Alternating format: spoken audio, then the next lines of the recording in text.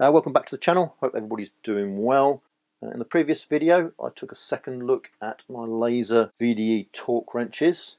Since the Ghidorah Dremotest was all set up for that video, I thought I'd do this video on the Wera click torque wrench you see in the picture there. I've also got the laser 1342 torque wrench that I tested in a previous video. I'll put a link to that video in the description box below should you want to go and watch that. Now the torque wrench from laser, that can be set from 3 to 80 foot-pounds, which is equivalent to 4 to 108 Newton meters. It is 3/8 drive. Nowadays it does come in a blow molded box. When I purchased this 30 years ago, it just came in a cardboard box and a polystyrene moulding. And at the moment you can pick this up from Amazon for around about £50. The Wera torque wrench behind, this is the B2 version of the torque wrench, so it can be set from 20 to 100 Newton meters, which is equivalent to 15 to 73 foot-pound. No blow molded case with this, you just get this in this sleeve style case that is quite popular with torque wrenches over in Europe, but I do know that's not to everybody's liking.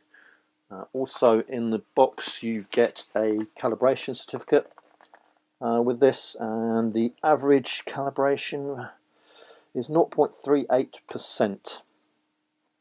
So we'll see how close we can get to that. Whereas this torque wrench is a 4% torque wrench, the Wera is a 3% torque wrench. The only thing I do need to be a little bit careful of is actually it's tested at 28 degrees C. It's quite high actually, isn't it? Yeah, okay. So that's something just to be wary of as we go through the testing. You do get a little instruction sheet as well, and then in more of a pictorial diagram as well of how to operate the torque wrench. You can see that both the wrenches sat in front of you there. The laser torque wrench is 100% metal, a bit more of a slimline approach in comparison to the Wera torque wrench, and it is a bit shorter as well, and we are looking at around about 2 inches shorter, which is 50 millimeters in new money. Both wrenches are 3/8 drives, as I've said there.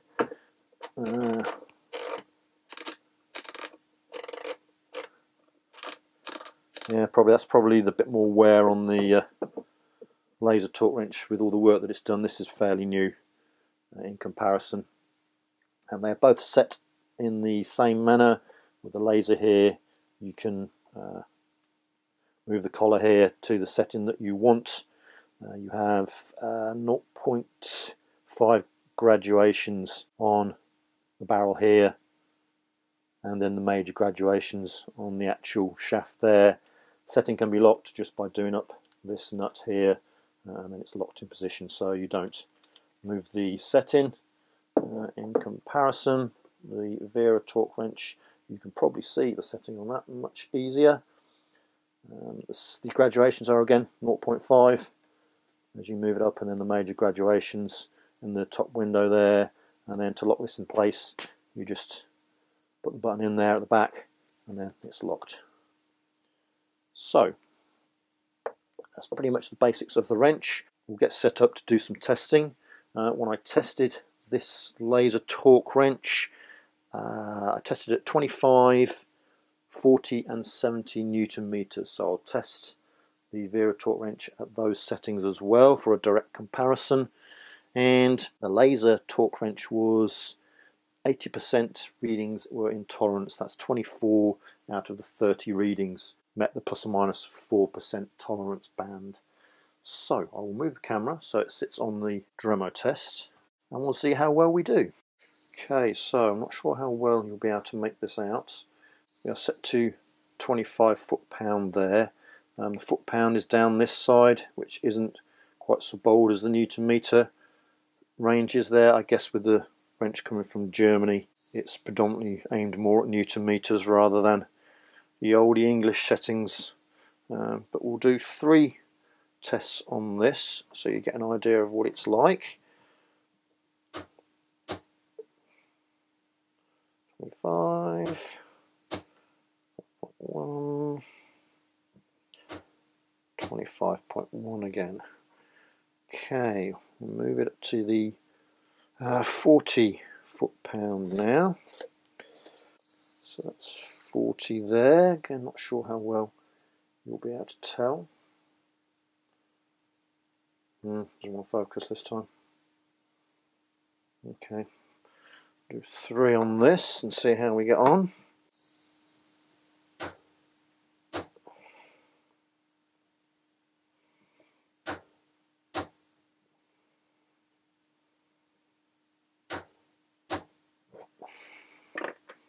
So that's those 3 there. Okay, we are now almost at the top of the range of the wrench there, set to 70 foot-pound.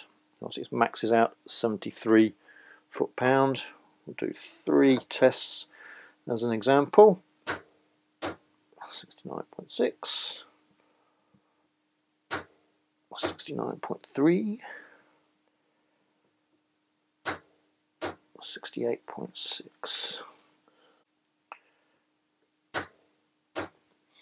Okay, so that's the testing completed on the wrench. We'll punch all these into the computer and see what we come back with. So that's the testing all complete. As you can see, it went very, very well. The results speak for themselves. I've put the tables up. The methodology is exactly the same as when I tested the laser torque wrench, with the bottom table there being the one that we're most interested in, as that's where I've adjusted the values obtained during the tests based upon the calibration data for the Dremotest-E. And you can see that all 30 readings with the Wera torque wrench are well within tolerance there. Overall, I had an average of 0.70% based upon those 30 readings. The average on the Wera calibration sheet was 0.38%. I have tested it at different values, and as I pointed out, the temperature is quite a bit different. I'm running around about 18-19 degrees C here. They tested at 28 degrees C. I'm not sure how much that would have affected the values there. But yeah, very, very, very nice wrench. Can't complain it really, can you, when you produce results like that? But it is 30 years more advanced than the poor old laser torque wrench there, and obviously hasn't seen the service, so we'll have to see how we get along with it. Obviously it is quite a bit more of a plasticky unit in comparison to the laser torque wrench, which you can always get good grip with this. I'm not sure how well this will be when it's got oil and dirt on the handle, although I do tend to look after torque wrenches of this nature, so I do keep them clean and well maintained. However, the performance does come at a price.